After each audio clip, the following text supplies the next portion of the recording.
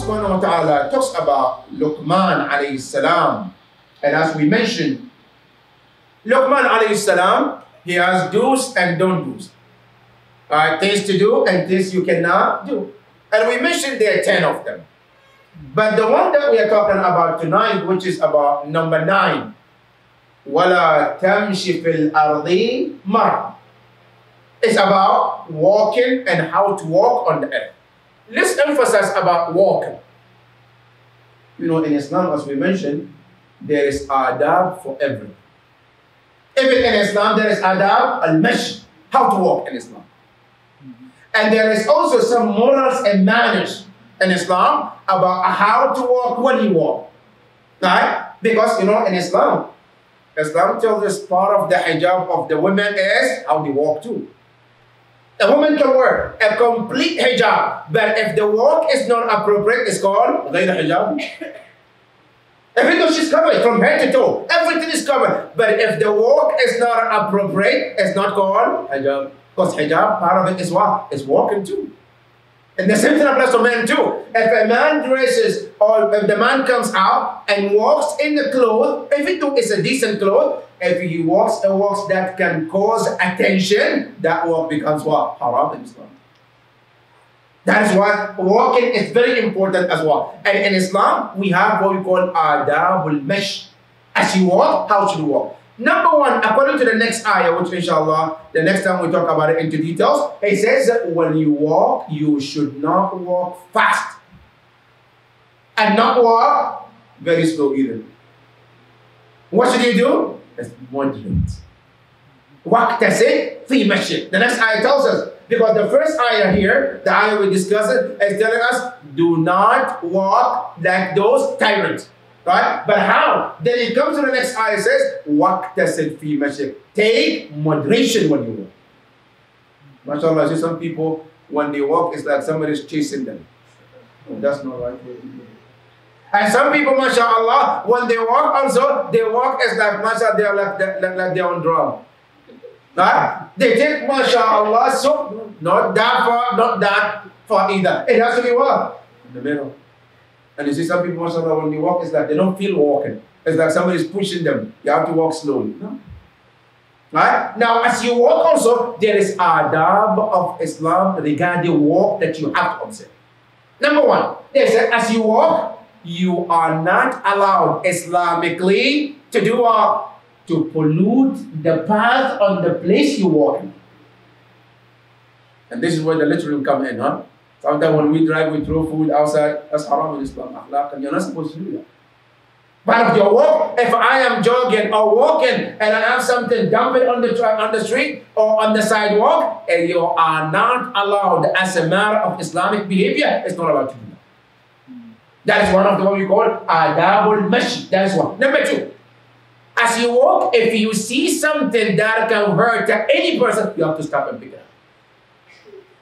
I'm walking, and this is not just my neighborhood. No, anywhere that I'm walking, I see something. It can hurt a child. It can hurt someone. You have to stop, and you are obligated to lift it. That's one of the adab of mashi, the adab of walk. Another one, they said, as you walk also, there are certain things you have to know. One of them is, anything that will disrespect you as a human being, you're not allowed to do it. Allahu Akbar. And that is why even they say eating on the street is makruh. Even though it's okay, it's not haram. But as you walk, if you are eating certain things as you walk, our scholars in akhlaq, this is makruh, discouraged in Islam. And especially with the Rouhani, is haram akhlaqan. Haram akhlaqan. You know, as a mu'ammam or alim is not supposed, not that it's haram for alim too, but it's haram akhlaq, because we have 2 kinds of haram. There is haram shari'i and there's haram akhlaq. Haram akhlaq means an alim is not supposed to be eating on the street. And there is a story about Sayyid al-Khu'i rahmatullah ta'ala alayh, in Najaf al-Ashraf, when he was walking in the market, he saw one of the television was sitting, mashallah, on the street. He stopped and asked him to give him his amam. And he took the amam on. He said, you don't deserve to have this on. Because you're not supposed to disrespect this clothes. If you want to eat, you have to find a place, decent, sit down and eat. Because on the street, there is adab. And one of the adab is to make sure that you don't do something to disrespect yourself.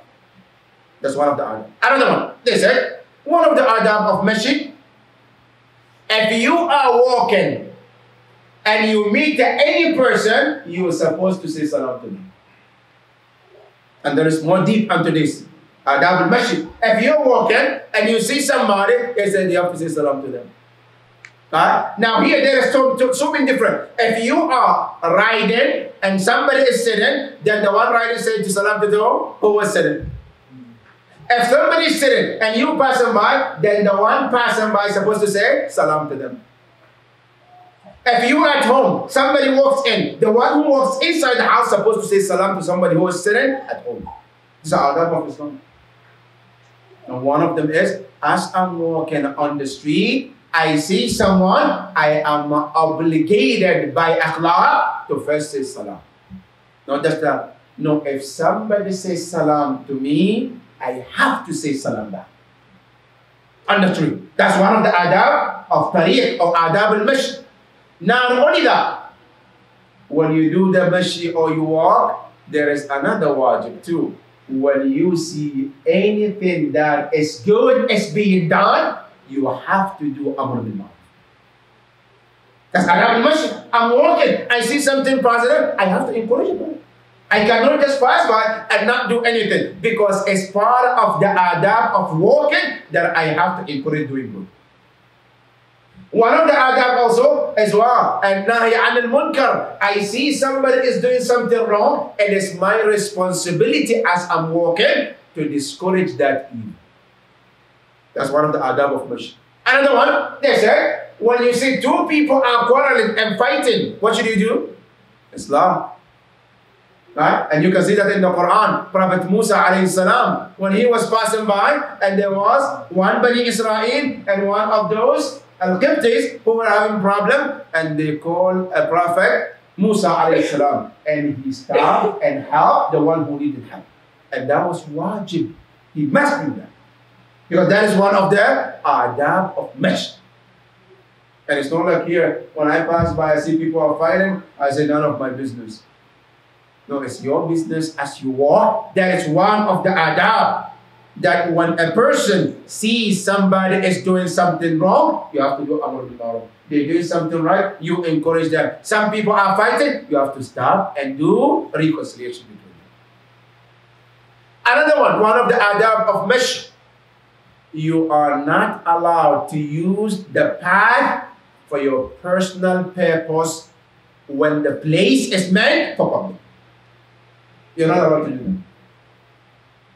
MashaAllah, I know here you can't do that because of the law. But back at home, MashaAllah, somebody wants to do a wedding, right? So you come and block the street, right? Nobody can pass, can go out today because we're having fun today.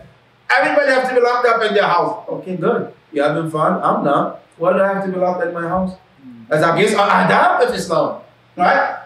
Now, some of us, because of my own personal reason, I want to block others from using that public facility. It's haram. You cannot do that. If it's meant for public, it's supposed to stay for public. I cannot use the pavement or the place which is meant for others and for everybody for my personal reason.